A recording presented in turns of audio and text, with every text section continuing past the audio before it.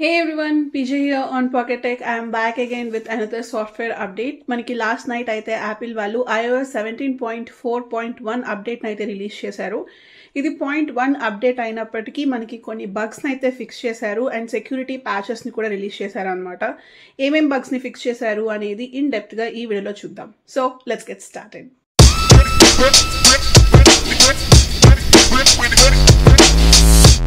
First version number check చేద్దాం. Let's go to settings, general, about, iOS version. ఇక్కడ చూడొచ్చు మనకి iOS 17.4.1 అని ఉంటుంది. బ్రాకెట్ లో 21E236. సో దీంట్లో అయితే మనకి మోడెమ్ అప్డేట్ చేశారు. సో ఇక్కడ మోడెమ్ ఫర్మ్ లో చూస్తే కనుక నెంబర్ వచ్చేసి 1.55.04 అని ఉంది. సో ఈ మోడెమ్ ఫర్మ్వేర్ నెంబర్ నాకు ఇదే ఉంది కదా అని మీకు ఇదే ఉండదు. ఇది మనకి device to device, model to model, area to area change అవుతూ ఉంటుంది అనమాట. సో డిఫరెంట్ నెంబర్స్ ఉంటాయి. మీరేం పానిక్ అవ్వాల్సిన అవసరం లేదు. ఈ మోడెమ్ ఫర్మ్వేర్ అప్డేట్ వల్ల మనకు వచ్చిన అడ్వాంటేజెస్ ఏంటి అంటే మీకు ఏదైనా connectivity issues like wifi issues కానీ, బ్లూటూత్ ఇష్యూస్ కానీ, మొబైల్ నెట్వర్క్ ఇష్యూస్ కానీ ఏమైనా ఉంటే అవన్నీ రెక్టిఫై అయిపోతాయి. ఇక్కడ మీరు చూస్తే మనకి ఈ అప్డేట్ లో కొన్ని బగ్ ఫిక్సెస్ చేశాము అండ్ సెక్యూరిటీ అప్డేట్స్ ఇచ్చాము అనే ఉంది, కానీ ఏమేం బగ్స్ ని ఫిక్స్ చేశారు అనేది ఇన్ డీటెయిల్ ఇన్ఫర్మేషన్ అయితే మనకి ఏం ప్రొవైడ్ చేయలేదు. నేనైతే ఈ సాఫ్ట్వేర్ అప్డేట్ చేసిన తర్వాత ఆల్మోస్ట్ ఒక 5 to 6 అవర్స్ నుంచి ఫోన్ యూజ్ చేస్తున్నాను. ఫోన్ అయితే యాజ్ యూజువల్ గానే స్మూత్ గా ఉంది, ఎటువంటి లాగ్స్ ఏం లేవు. సో ఈ 17.4.1 అనేది ఒక చిన్న అప్డేట్. మనకి మేజర్ ఇష్యూస్ అన్ని 17.4లోనే అప్డేట్ చేశారు.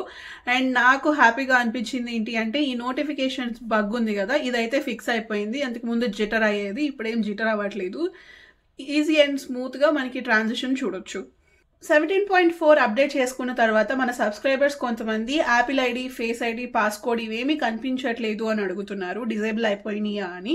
ఇది జస్ట్ సెక్యూరిటీ ప్రికాషన్ అనమాట. మనం దీన్ని ఈజీగా ఎనేబుల్ చేసుకోవచ్చు. ఒకవేళ మీకు కూడా ఎవరికైనా డిసేపియర్ అయిపోతే కనుక మనం సెట్టింగ్స్ లోకి వెళ్ళి స్క్రీన్ టైంలోకి వెళ్తే కిందకి స్క్రోల్ చేసి ఇక్కడ కంటెంట్ అండ్ ప్రైవసీ రిస్ట్రిక్షన్స్ అని ఉంటుంది కదా, క్లిక్ దాట్.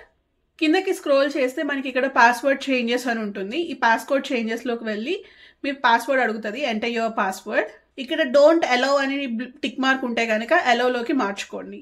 అలౌలో పెట్టగానే మీ పాస్వర్డ్ అనేది ఎనేబుల్ అయిపోతుంది. సేమ్ విత్ అకౌంట్ చేంజెస్ లోకి వెళ్ళి ఇక్కడ డోంట్ అలౌ ఉంటే కనుక అలౌలోకి చేంజ్ చేసుకోండి. అప్పుడు మన ఫేస్ ఐడి కానీ మన యాపిల్ ఐడి కానీ డిసేబుల్ అయిపోతే ఎనేబుల్ చేసుకోవచ్చు. మన సబ్స్క్రైబర్స్ కొంతమంది సాఫ్ట్వేర్ అప్డేట్ చేసిన తర్వాత కాంటాక్ట్ పోస్టర్ రావట్లేదు అని అడుగుతున్నారు. బట్ నాకైతే చాలా ప్రాపర్గా వర్క్ అవుతుంది అనమాట. ఇప్పుడే టెస్ట్ చేసి చూసాము, మాకైతే ఏం ఇష్యూ ఫేస్ అవ్వలేదు. మీరు కాంటాక్ట్ పోస్టర్ సెట్ చేసుకున్నారా లేదా అనేది ఒకసారి చెక్ చేసుకోండి. బికాజ్ మనకి ఇక్కడ కాంటాక్ట్ ఫోటో వేరు, కాంటాక్ట్ పోస్టర్ వేరు. మీకు ఫోన్ చేసినప్పుడు పెద్దగా రావాలి అంటే మనం దాన్ని పోస్టర్ లాగా క్రియేట్ చేసుకోవాలి. ఒకవేళ మీరు సెట్ చేసుకున్నా సరే మీకు ఒకవేళ వర్క్ అవ్వకపోతే కనుక ఫోన్ రీస్టార్ట్ చేయండి, అప్పుడు వర్క్ అవుతుంది. సో నెక్స్ట్ వచ్చేసి మనకి యాపిల్ ఎయిర్ ట్యాగ్ కూడా ఫర్మ్వేర్ అప్డేట్ ని రిలీజ్ చేశారు. ఫర్మ్వేర్ అప్డేట్ ఎలా చేయాలి అని మన సబ్స్క్రైబర్స్ అడుగుతూ ఉంటారు అనమాట. దీనికి ఏమి ఒక స్పెషల్ ప్రాసెస్ అంటూ ఏమీ ఉండదు అప్డేట్ చేయడానికి అనేది. సింపుల్ గా మీరు ఫోన్ కి కనెక్ట్ చేసుకుంటే చాలు, ఆటోమేటిక్ గా మనకి ఆ ఫర్మ్వేర్ అప్డేట్ అనేది జరిగిపోతుంది. ఇక్కడ విత్ యూ అని ఉంది కదా, దాన్ని క్లిక్ చేస్తే మనకి ఇక్కడ సీరియల్ నెంబర్ అండ్ అలానే ఫర్మ్వేర్ నెంబర్ కనిపిస్తుంది కదా. ఫర్మ్వేర్ నెంబర్ వచ్చేసి 2.0.73. సో నెక్స్ట్ వచ్చేసి మనకి iPadOS 17.4.1 అప్డేట్ ని కూడా రిలీజ్ చేశారు. దీంట్లో మేజర్ గా ఫిక్స్ చేసిన బగ్ ఏంటి అంటే మనం కెమెరా ఓపెన్ చేసి ఏదైనా QR కోడ్ స్కాన్ చేస్తుంటే ఏదైనా యాప్ ఓపెన్ చేయాలంటే కనుక ఓపెన్ అవ్వట్లేదు. ఈ పర్టికులర్ బగ్ అయితే నేను పర్సనల్ గా కూడా ఎక్స్పీరియన్స్ అయ్యాను అనమాట. QR కోడ్ స్కాన్ చేస్తే యాప్ ఓపెన్ అవ్వట్లేదు. సాఫ్ట్వేర్ అప్డేట్ చేసిన తర్వాత ఆ బగ్ అయితే నాకు రెక్టిఫై అయిపోయింది. సేమ్ బగ్ మనకి iPad లో కూడా రిజాల్వ్ చేసేసారు. మనకి iOS 17.4 అప్డేట్ లో గెట్ ఓరియంటేషన్ అని చెప్పి ఒక షార్ట్ కట్ అయితే రిలీజ్ చేశారు. ఇది ఎవరికైతే యాక్షన్ బటన్ ఉంటుందో వాళ్ళు చాలా బాగా యూజ్ చేసుకోవచ్చు. సో దీన్ని ఎలా సెట్ చేసుకోవచ్చు అంటే షార్ట్ కట్స్ లోకి వెళ్ళి యాడ్ రియాక్షన్ లోకి వెళ్ళి ఇక్కడ సర్చ్ లో గెట్ ఓరియంటేషన్ అని టైప్ చేస్తే ఇక్కడ చూసారా మనకి షార్ట్ కట్ స్క్రిప్టింగ్ లో చూపిస్తుంది. దీన్ని ట్యాప్ చేసి ఇప్పుడు నేను ఇక్కడ కొన్ని కమాండ్స్ యాడ్ చేస్తున్నాను. ఇఫ్ కండిషన్ యాడ్ చేస్తున్నాను అనమాట. ఇక్కడ క్లిక్ చేస్తే ఈ సెలెక్ట్ చేసుకుంటున్నాను. నెక్స్ట్ మనకి పోర్ట్రైటా, నార్మల్ ఫోటోనా, ల్యాండ్స్కేప్ అనేది చూస్ చేసుకోవాలి. ల్యాండ్స్కేప్ లెఫ్ట్ సెలెక్ట్ చేస్తున్నాను. సో ఎప్పుడైతే నేను ఫోన్ ని లెఫ్ట్ కి తిప్పుతానో అప్పుడు నాకు యాక్షన్ ఏం జరగాలి అంటే కెమెరా ఓపెన్ అవ్వాలి. సో ఇక్కడ కింద కెమెరా మోడ్ లో ఓపెన్ కెమెరాని చూస్ చేసుకుంటున్నాను. ఒకవేళ నేను లెఫ్ట్ కి తిప్పలేదు అనుకోండి, అదర్వైజ్ టెస్లా యాప్లోకి వెళ్ళి టెంపరేచర్ క్లిక్ చేసుకొని నేను ఇక్కడ టెంపరేచర్ని 60 degrees Fahrenheit అని పెట్టుకుంటున్నాను. ఇది కమాండ్. వన్స్ మనం కమాండ్ సెట్ చేసుకున్న తర్వాత క్లిక్ డన్. సో ఈ షార్ట్ కట్ని నేను ఇప్పుడు యాక్షన్ బటన్కి లింక్ చేయబోతున్నాను. సెట్టింగ్స్లో యాక్షన్ బటన్లోకి వెళ్ళి ఆల్ ద వే రైట్కి స్వైప్ చేస్తే మనకి లాస్ట్లో షార్ట్ కట్స్ ఉంటుంది. Choose a short cut. So ఇప్పుడు మనం క్రియేట్ చేసుకున్న షార్ట్ కట్ని సెలెక్ట్ చేసుకుంటున్నాను. మై షార్ట్ కట్స్లోకి వెళ్ళి ఇక్కడ గెట్ ఓరియంటేషన్ అని ఉంది, చూస్ దట్. సో ఇప్పుడు యాక్షన్ బటన్లోకి అది సెట్ అయిపోయింది. సో ఎప్పుడైతే నేను ఫోన్ని లెఫ్ట్ ఓరియంటేషన్కి తిప్పి యాక్షన్ బటన్ క్లిక్ చేస్తానో ఆటోమేటిక్గా కెమెరా ఓపెన్ అయిపోయి వీడియో రికార్డ్ అయిపోతుంది. సో ఇక్కడ మీరు అబ్జర్వ్ చేస్తే ఒకటే క్లిక్తో నేను 3 సార్లుగా చేయాల్సిన పని ఒక్క బటన్తో చేసేస్తున్నాను. సో జనరల్గా ఇప్పుడు మనం కెమెరా ఓపెన్ చేసి వీడియో రికార్డ్ చేయాలి అంటే ఫస్ట్ కెమెరా ఓపెన్ చేయాలి, ఫోన్ని లెఫ్ట్కి తిప్పాలి, వీడియోలోకి వెళ్ళాలి, వీడియో ఆన్ చేయాలి. ఇన్ని స్టెప్స్ ఉంది. బట్ ఇప్పుడు నేను జస్ట్ సింపుల్గా ఫోన్ని లెఫ్ట్కి తిప్పి action button press and hold చేస్తున్నాను. చూసారా, ఆటోమేటిక్గా కెమెరా ఓపెన్ అయిపోయి వీడియో రికార్డ్ కూడా అయిపోతుంది.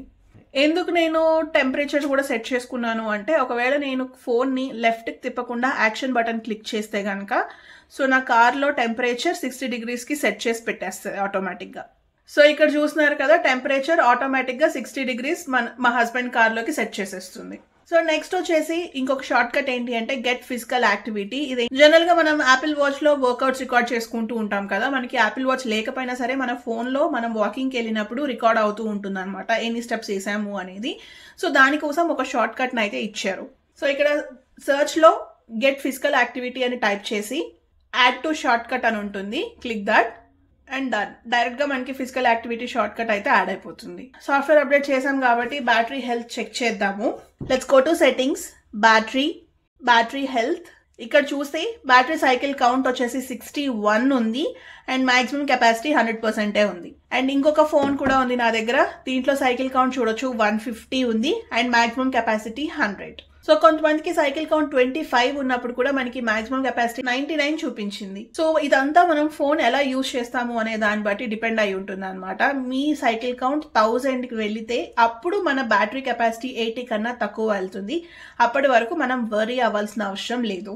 Next coming to the battery life, iOS 17.4కి 17.4.1కి పెద్ద డిఫరెన్స్ ఏం లేదు, సిమిలర్ బ్యాటరీ లైఫే వస్తుంది. ఇక్కడ చూస్తే నా బ్యాటరీ యూసేజ్ మినిమం 10 hours ఉంటుంది అనమాట. 10 hours to 8 hours వేరీ అవుతూ ఉంటుంది. నాకైతే గుడ్ బ్యాటరీ లైఫ్ అయితే వస్తుంది. సో నేనైతే గీక్ బెంచ్ కోర్స్ కూడా రన్ చేశాను. ఇక్కడ గీక్ బెంచ్ CPU స్కోర్స్లోకి వెళ్తే CPU హిస్టరీలో చూస్తే కనుక iOS 17.4 ఉన్నప్పుడు సింగిల్ కోర్ స్కోర్ వచ్చేసి 2891 ఉంటే మల్టీ కోర్ స్కోర్ వచ్చేసి 7116 ఉంది.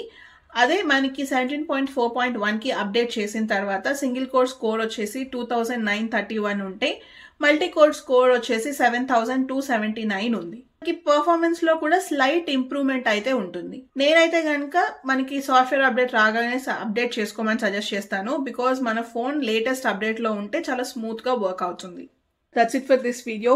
మీకు కనుక ఈ వీడియో నచ్చినట్లయితే ప్లీజ్ లైక్, షేర్. అలానే ఇలాంటి మరిన్ని వీడియోస్ చూడాలి అనుకుంటే please subscribe to Pocket Tech. Thank you so much for watching. Bye.